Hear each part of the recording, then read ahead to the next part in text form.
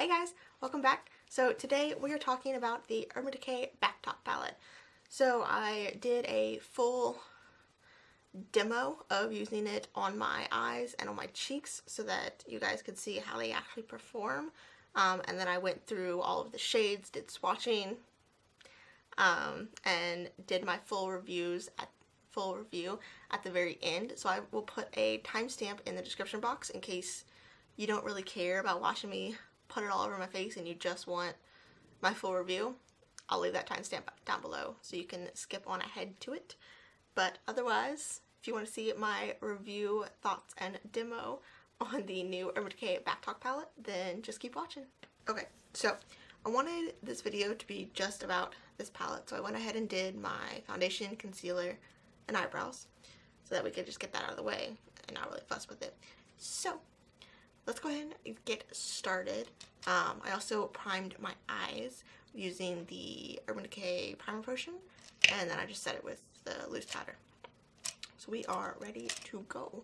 Okay, so I'm going to take this Luxie 249 double-ended brush, and I'm going to take the fluffy side here, and I'm going to take the shade Backtalk, which is right here, pretty much the main reason that this palette was made, and I'm going to pile that on my brush, and I'm going to work that into my crease.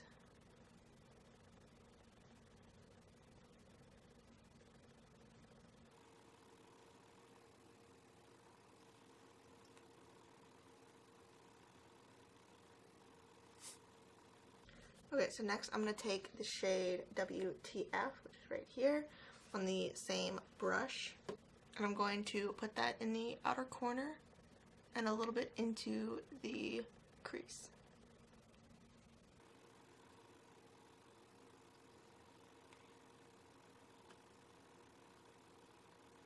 Okay, and then for the lid, I'm going to take the shade Bare, which is right here, the first shimmer shade. I have not actually tried these yet, so I'm going to go in dry first just to see what kind of pigment I can get, and then we'll go in wet if necessary.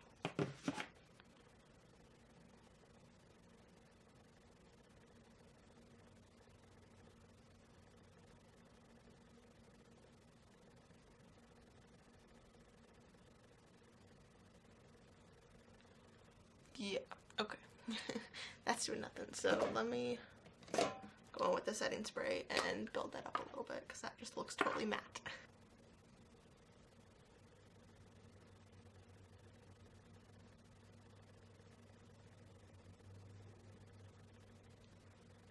And still nothing. Okay, let me try the other one. The one next to it is called Curve. Maybe that one will be better?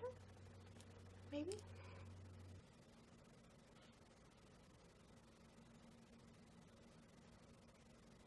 Okay, so that one's a little bit better, but it's not wowing me.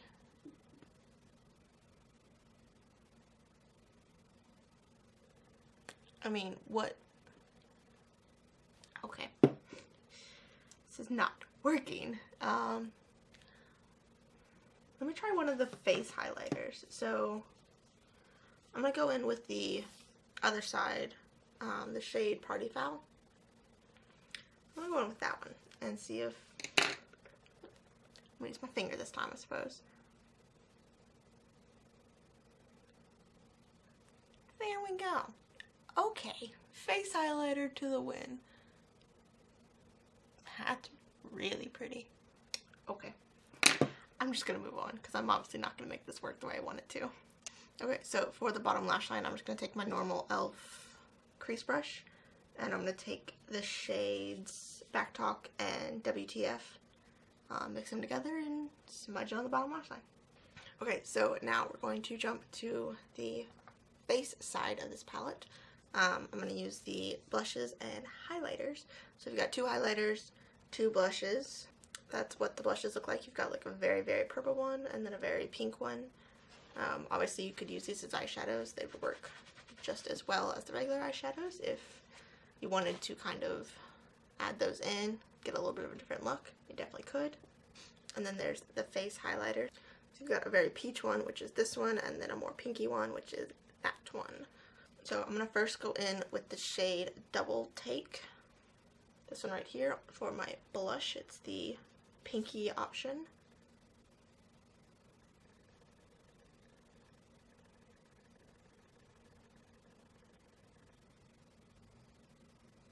One thing to note about these blushes, they are very powdery and soft and very pigmented, but don't be intimidated by them because they do actually blend out very nicely. And then for my highlight, I'm going to take the shade Party Foul, which is the pinky champagne-y type color, and I'm going to take this tapered highlighting brush. I don't actually know what brand this is. It says on the ferrule, but I can't read it, so I don't know. It's just a tapered highlighting brush. There's nothing special about it. Ooh, haven't used these yet. Those are real dusty. Okay.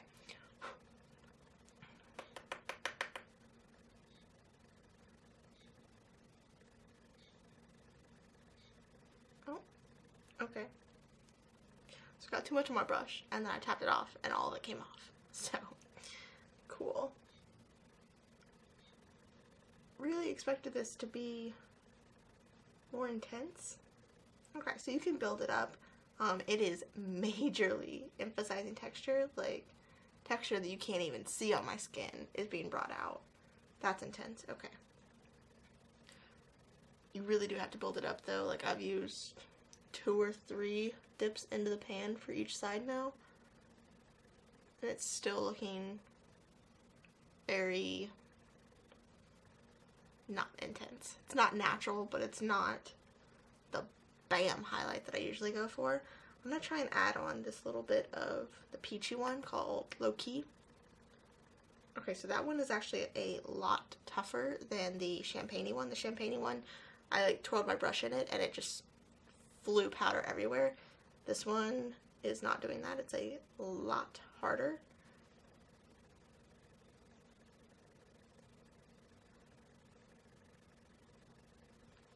And still not really pigmented. So, okay, so this is the final look. In case you're wondering, I went in for my lips with the Urban Decay Backtalk Comfort Matte Lipstick, which is, of course, their like original inspiration behind this palette, which honestly I don't really understand because I mean, I guess some of these shades kind of work, but like the Backtalk eyeshadow in this palette is like super kind of like mauve-y and pretty. That's a bad word for it. It's just very mauve-y, and the lipstick is very pink, so I don't really understand that part, but whatever. Okay, so now that we have put all of this on my face, I'm going to go through and kind of talk about my final thoughts of this palette. So, let's jump into that, shall we?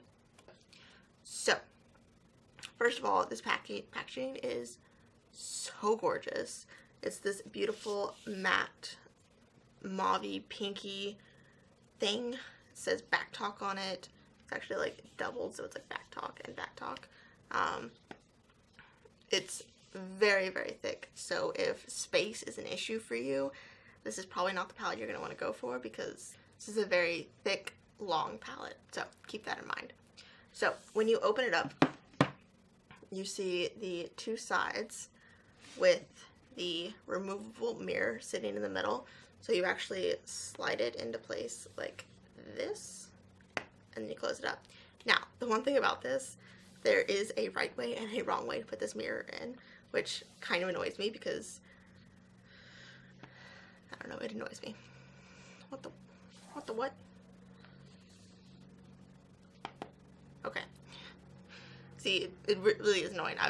Every time I take it out, I put it in wrong, which drives me crazy. I do kind of get annoyed because if I just wanted to do eyeshadow, I can't just open it up to the eyeshadow and just like leave it like this. The way it's designed, the mirror automatically pulls out when you lay it flat, which I kind of wish they hadn't made it removable, just for ease sake, 'cause you have to take it out if you want to just like lay it flat. But that's kind of that's me being petty. So, okay, now getting to the shades of this. So when I first saw this come out, or when I first saw like the teaser pictures and everything, as soon as I saw it, I said, yep, that's gonna be mine. I don't even need to question it, right? I kind of wish I had, because I didn't even look at the swatches. I didn't look at the information for it, so I didn't realize there's only 3 matte eyeshadows in this palette, which, you know, wouldn't be such a problem for most people, I suppose, but I don't do shimmer shades on my lids that often. It's not my favorite look. For an everyday kind of eyeshadow look, I go for all matte. So for that, I can really only get one look out of this, which is kind of annoying. So the 3 mattes that you have in here are a matte cream, the shade Backtalk, which is like a pinky mauve, and the shade WTF, which is like a orangey brown. My other complaint about this is the brown that they chose. I feel like I wish they had gone for more of a deep, like chocolatey brown rather than this like warm terracotta brown, because on the eyes, blended out, the shade, the WTF shade, the brown, and the Backtalk shade look pretty much identical. You can't really discern a difference on them once they're like blended into the eye, so I can't really get that much depth out of it, which makes it pretty much useless to me, because I like to do like a neutral color in the crease, a nice chocolate brown on the outer corner, and then a cream shade on the lid. That's what I like. So this palette doesn't really make that possible for me, because the 2 colored matte shades look pretty much identical once they're blended out on your eye, which is kind of annoying. One thing to note about these eyeshadows is that they are not very soft. These are the type of eyeshadows that can really take a beating, which with my very limited experience with Urban Decay eyeshadows seems pretty on par with them. They're not usually very like powdery, fallouty type of shades, which I appreciate because I'm kind of vicious with my palettes. I like to go in and like dig into them with a brush. So I like the fact that they do hold up well for that. But it also means that you're gonna have to work harder to build up the shade on the eye. It took me about 3 tries to get this WTF shade to be dark enough to do something on my outer corner, to not look exactly the same as the Backtalk shade in my crease. Now, these shimmers. I had actually not tried these shimmers before I did this video, so I was kind of caught off guard when they were this bad. In this palette, you have 5 shimmer shades. So here they are right there. Honestly, these look really similar to me, especially the first 2, Bare and Curve, which are the 2 that I tried on my eyelid first. They look almost identical. I don't know what the difference is. I could not tell you the difference. I don't understand why they felt the need to put 2 champagne-y pink shimmers right next to each other in the same palette. Like, this is, I see no difference. So that's kind of a fail. The other 2, Shade and Attitude, which are the purple and the pink right here, those are gorgeous. They are much more pigmented than the first 2, and they're really nice, and I feel like I could definitely get a nice payoff and a specific type of look with them. Now, the last shade, 180. This is really annoying because this is the brown that I wish they had made WTF as. You could technically use this in your outer corner. You could. It's dark enough, it's pigmented enough for it. However, it does have a satin shift to it, so it's probably going to show that off once the sun hits it and it starts getting all shiny. You're probably going to be able to tell that you do have a satiny type shade in your outer corner. In the pan, it looks a lot more like a shimmer, but it really is just like a satin, so it would work well in the outer corner. I just wish they had done something different. Overall, I just wish this palette had been a little better thought out, because I feel like it just wasn't. I already swatched the blushes and highlighters, but I'll go ahead and talk about them. So you've got the two blushes, which are Cheap Shot and Double Take. One is very purple, one is very peach. Those are really nice. They're very powdery, and they're very pigmented, but they blend out easily on the face, so it all works out well for me. The two highlighters, you've got Low Key and Party Foul. So one is very peach, one is very champagne-y. It's honestly exactly the same as Bare and Curve in the eyeshadow portion. It's just that champagne-y with a hint of pink to it. Though this one was much more pigmented. I actually used this on my lid and it worked out well. So I don't know why they felt the need to put 3 champagne shades in the same palette, but that's okay.